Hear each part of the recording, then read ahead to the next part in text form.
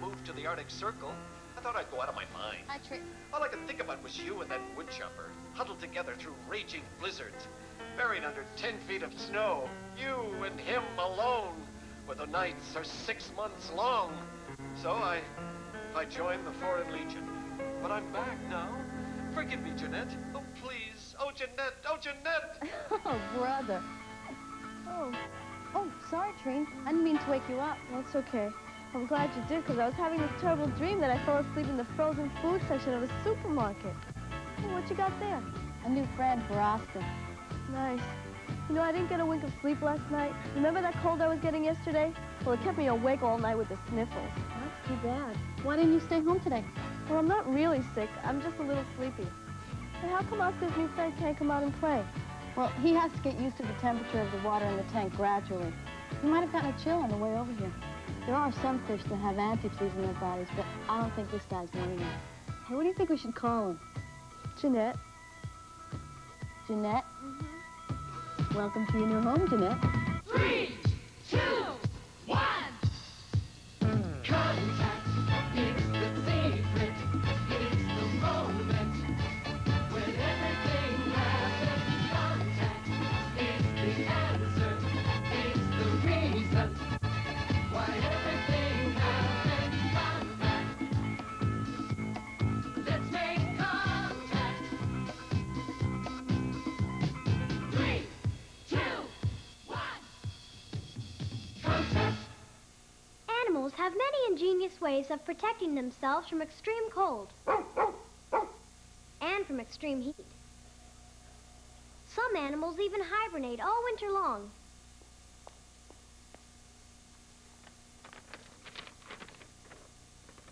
Please wake me up first thing in the spring.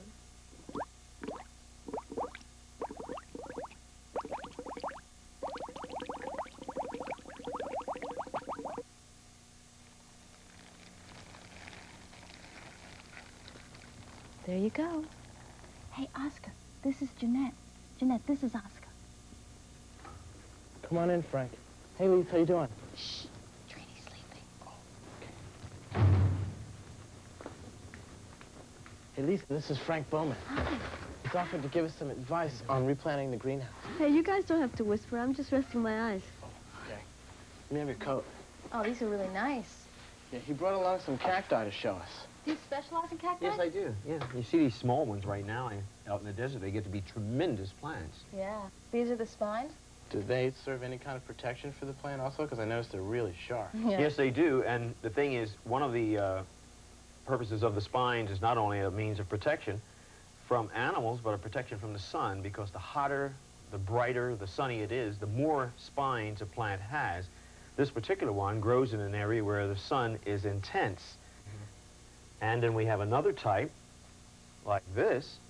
You'll notice that it is not as heavily spined as the others. It grows in areas where the sun is not as intense as it would be with the other plant. Wow. Why are cacti different from other plants? Well, primarily because they can go for longer periods of time without water than the average plant. And to save water, basically what they do is they go into a period of dormancy during the wintertime where, like a bear hibernating, they don't eat.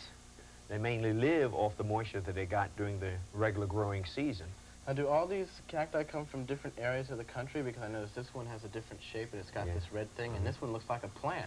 Yeah. Well, you'll find that cacti grow as far north as Saskatchewan, Canada, in deserts there, right? And then cacti also grow down in the jungles of South America. Yeah. Yeah.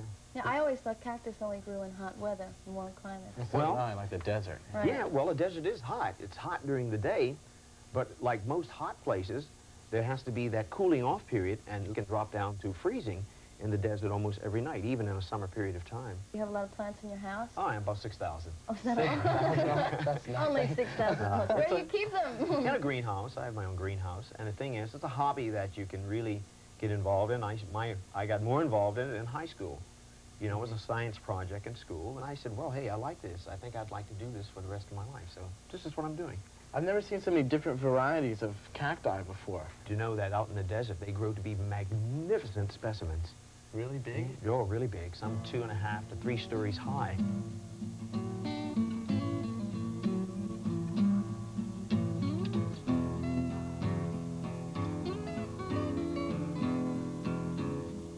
These creatures live in the Sonora Desert of Arizona, where I'm visiting Dr. Manuel Moles and his associates at the Sonora Desert Museum.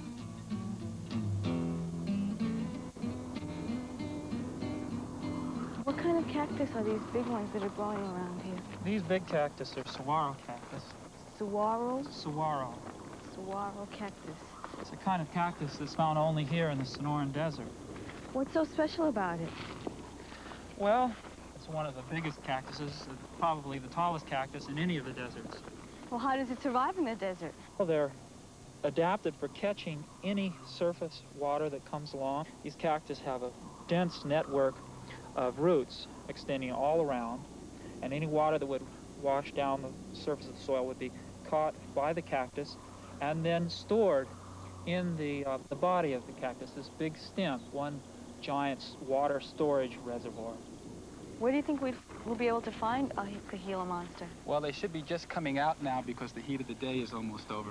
There's one. Oh, it's pretty. Are they poisonous? It's not really known how strong the poison is. What kind of food do these guys eat? We believe they eat mostly small rodents and small birds, animals that can't run away from them. You think I could get to pick them up? Here, why don't you use this glove? This will give you protection. How do they get their water? It's often very difficult for them to find standing water. They go for prolonged periods without water, but they probably get a lot of water out of the food they eat. They've adapted to living at hot temperatures by staying underground if it's too hot, as well as staying underground in the winter since it's too cold on the surface. If it were a contest between myself and this Gila monster right here, about how long which one of us could live without water in the desert, who would win? Well, Trini, I think the Gila monster probably would, because Gila monsters are living in places where it may not rain for several months at a time. I don't think you could last more than a couple of days. Later on in the day, we went looking for another supposedly ferocious creature, the scorpion. I think I wanted to find one. Dead saguaro. Be careful. Something like this. Oh, look. Uh-huh. That's a big one. Looks like it's plastic. There's a waterproof coating that completely covers the exoskeleton of the scorpions. That reduces the amount of water that it loses to the atmosphere. Oh, so it sort of keeps the water inside its body? So they can lose up to 30% of their body water and still live and revive pretty well. We lose 10% and we get deathly ill. Why is it hiding underneath the earth? Well, scorpions are mostly active at night. You can see the fact that it avoids light makes it so, adapts it in such a way that it be down in its burrow or under a piece of wood like this during the day, and so that it doesn't actually experience the extreme heat of the desert. Oh, look at him, he hops. What's it called? Kangaroo rat. What does it eat in the desert? He eats seeds, mostly. How did nature help it adapt to desert life? First of all, it lives in a burrow underground like this, and down there it would be very moist, very humid. It would only come out of the burrow after the nighttime temperatures had gone way down and the humidity had come up.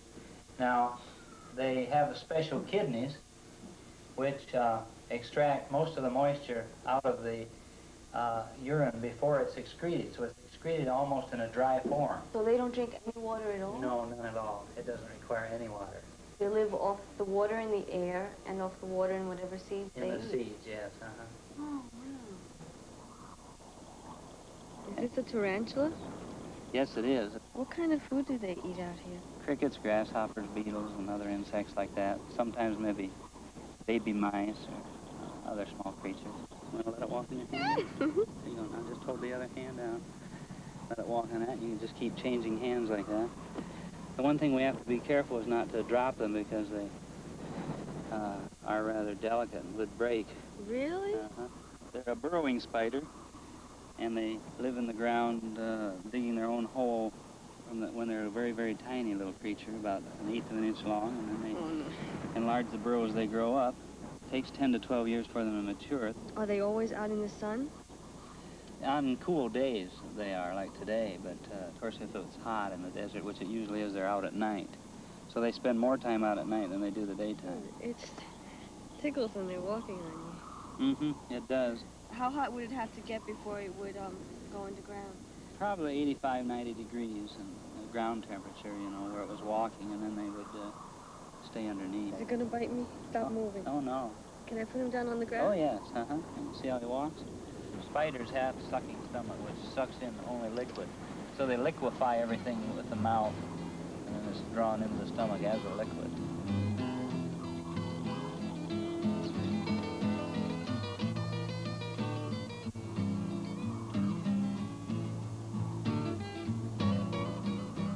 Janet, this is Mark. Hello, Mark. Oh, yeah. Oh, and that's Trini. She's usually a little livelier than that, but she was up all night with the sniffles. Do you know what this is? Yeah, it's a bat. It's a sleeping bat. Close. It's a hibernating bat. Dr. Trini is a biologist at the University of Missouri, and she's an expert on hibernating animals. Well, isn't sleeping and hibernating the same thing? Actually not. The bat has a heart rate and a respiration rate much slower and is much colder When he's hibernating? when he's hibernating than when he's sleeping. Is he real cold now? Would you like to feel one? Oh, he's really cold. Feel him, Lise. What's his temperature now about? Shall we take it and see? Let's Sure. use this thermometer. Okay. Put Where it- should I put this? Well, let's put it right here under this bat's Under wing, the wing right there. right close to his body. Mhm. It won't be quite his body temperature, but close. Can you Let's read see. it? Yeah, it's 36.9 degrees Fahrenheit. Oh, that's pretty close to freezing. Well, now let's try and measure his heartbeat with this No, just put this ultrasound. on top. Right.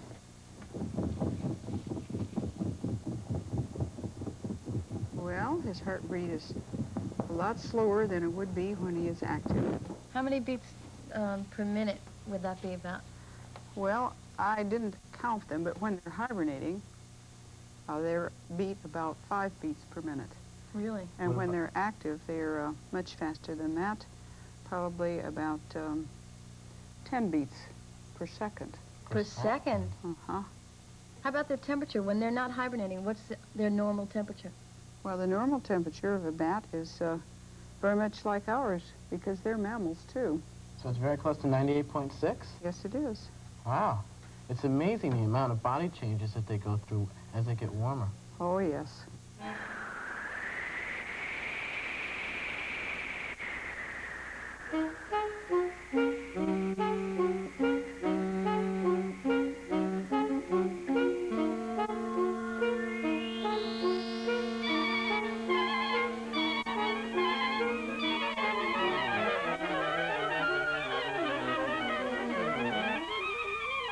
Hey, what's going on? Oh, this is Dr. Trini. This is Trini. Hello, Trini. And we're waking up this bat. A bat? Wait, aren't they supposed to sleep during the daytime? Unlike some of us. I'm really sorry about that. Oh, that's all right. Well, this isn't a sleeping bat. It's a hibernating bat. And Dr. Trini is a scientist who studies hibernation. Oh, wow, that's fascinating. You'd think that they would think of something else besides hibernation. Well, some bats do. Some bats migrate. They do? Where? Well, they go south. Oh, that's just like the monarch butterflies. Yeah. This is a monarch butterfly. In the fall, as the weather gets cooler, monarchs in the northern climates shiver to warm up their flight muscles. Soon they begin their long migration to Mexico and Southern California.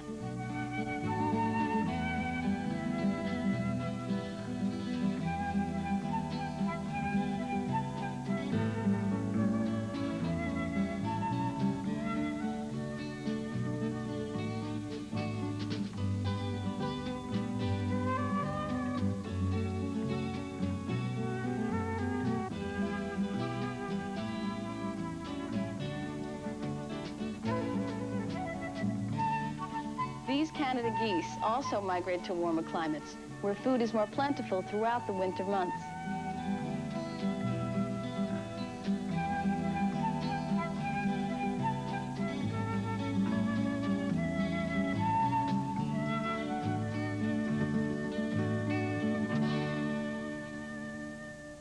Well, this bat is nearly awake now. I think we might try to take his heart rate again Okay. and see if we can hear it change. There's still some jelly on there, okay? I think so. That's his heart? Amazing. It sounds like a motor. It sure does. You know, I still feel sorry for animals that have to live in cold weather. Oh, I don't think you need to, Trini. Animals have many ways of protecting themselves from severe cold.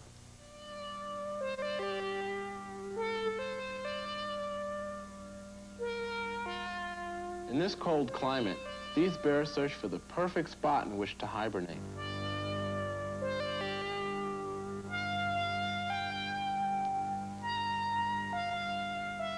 He's found it.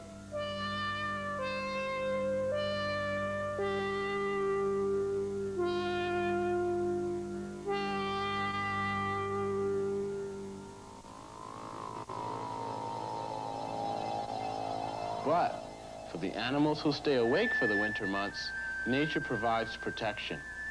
This ptarmigan, brown-colored in the summer, turns white for the winter months, making him less likely to be found and eaten by hungry predators.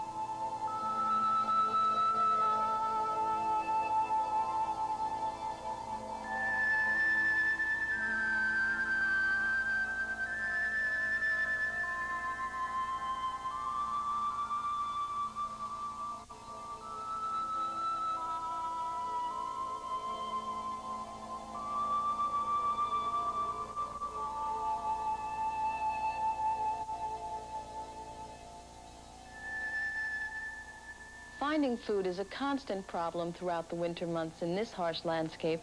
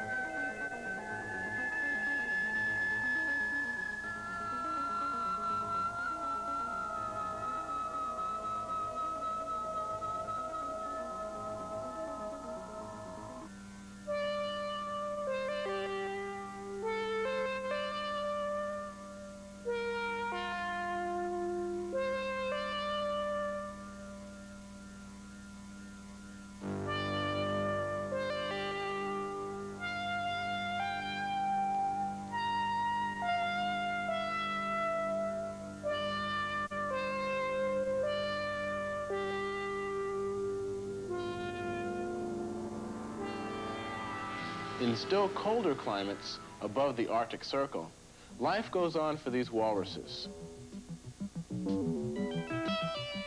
These seals are protected from sub-zero temperatures by their thick coat and layers of fat.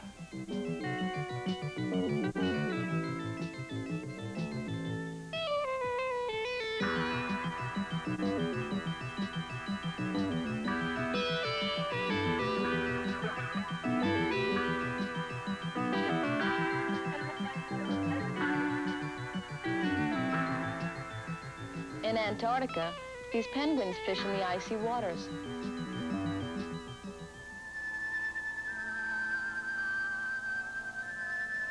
So do these killer whales.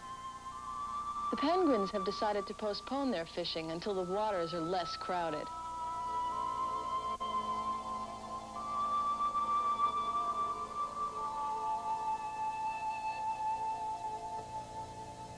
Well, this bat is now totally awake.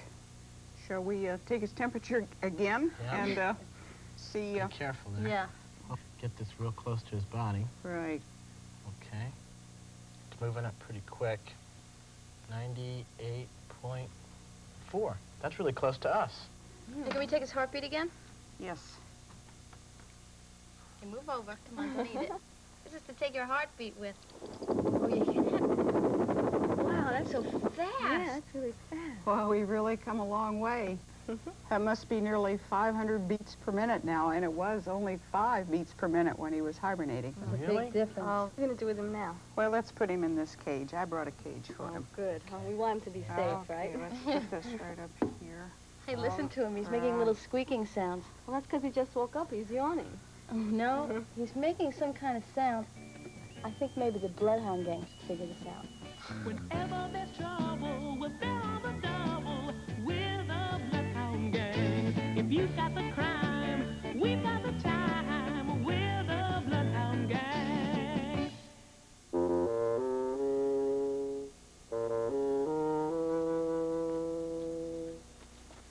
Vicky saw a purse snatched and chased the thief. As she was about to return the purse, Vicky saw two men kidnap Mrs. Frimple. In the purse, there was only a blank piece of paper. By scribbling with a soft charcoal pencil, a secret message written in salt water was revealed. Sounds like Tennessee to me. Mr. Aces, alias Mr. Big, called and said he'd be right over for the purse. The Bloodhound gang substituted a blank sheet of paper and hid the real message. But it was Mrs. Frimple who came for the purse. She denied she had been kidnapped. Her story's fishy. Now for the conclusion of the case of the secret message.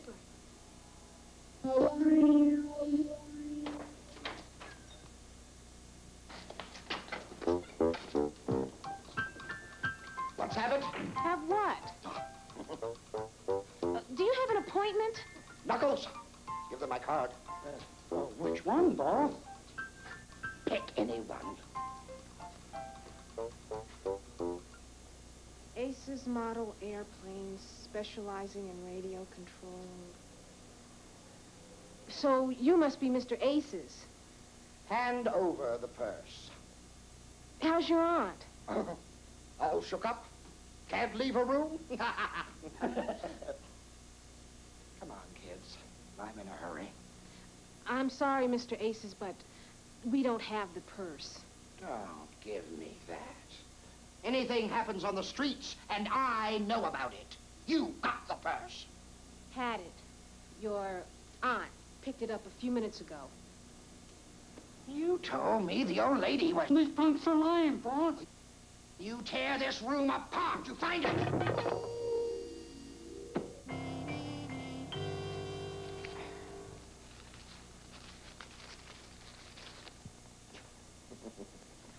Well, well.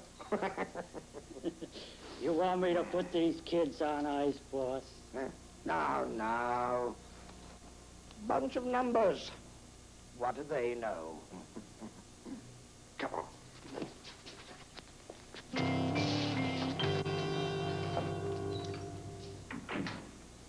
Let's see if there's a Tennessee Bay around here. Anyone remember all those numbers? Started with a 9. 25. 9/25. 9/25. Hey, that's today's date. September 25th. Here it is, Tennessee Bay, just outside the city. What was the rest of the message? 1730. Hey, if the first set is the date, the second set could be the time. That's the way they tell time on ships. Great, but what time does that make it? You don't start over at noon. Like 1 o'clock is 1300 hours, and 2 o'clock is 1400, and so on. Then 1730, subtract 12, you get... At 5:30. Then that's 5:30 today. I wonder what's going to happen. Ships. Smuggling? Of course, at Tennessee Bay.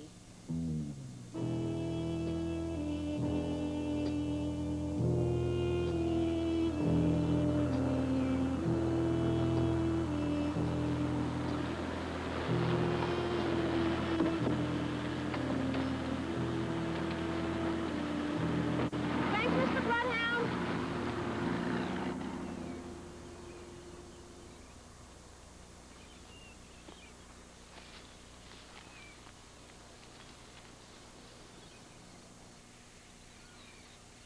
I can't see anything.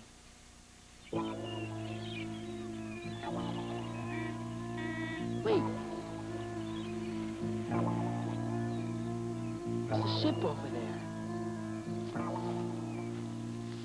Looks cozy. Is there room in there for one more? Mrs. Frimple. Police Detective Monroe. Did you shadow us here? If you were clever enough to switch the message, I figured you were clever enough to lead me to the pickup spot. Mr. Big has eyes in the back of his head. Every time we put a tail on him, he leads us on a wild goose chase. My partner staked himself out further up the road. Hey, listen. What is it? Sounds like a model airplane to me. It is. We figured he was using that shop of his as a front. Now, all I gotta do is find the radio frequency he's using to guide the plane. Got it.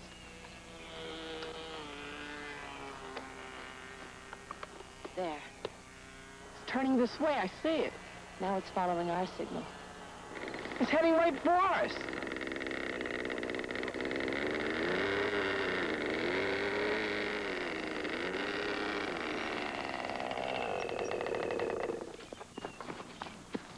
Think it's ISIS? What's going to be? Look for evidence. They must be smuggling something inside. From the ship out there? Right. Look, what's this?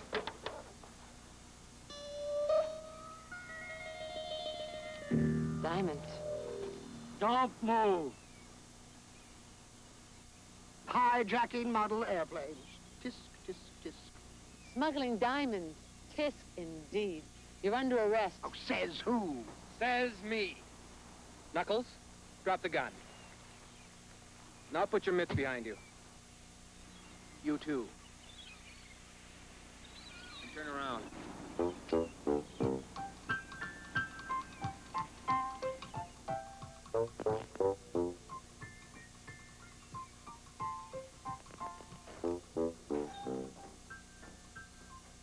What's this?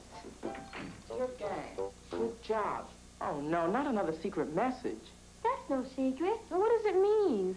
Whenever there's trouble, we're there on the double. Mr. Bloodhound isn't here.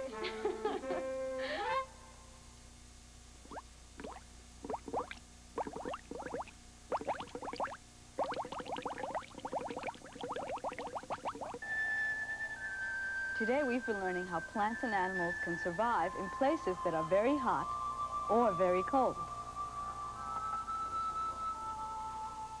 So you see, Sandy, animals have many different ways of adapting to warm weather and to cold weather.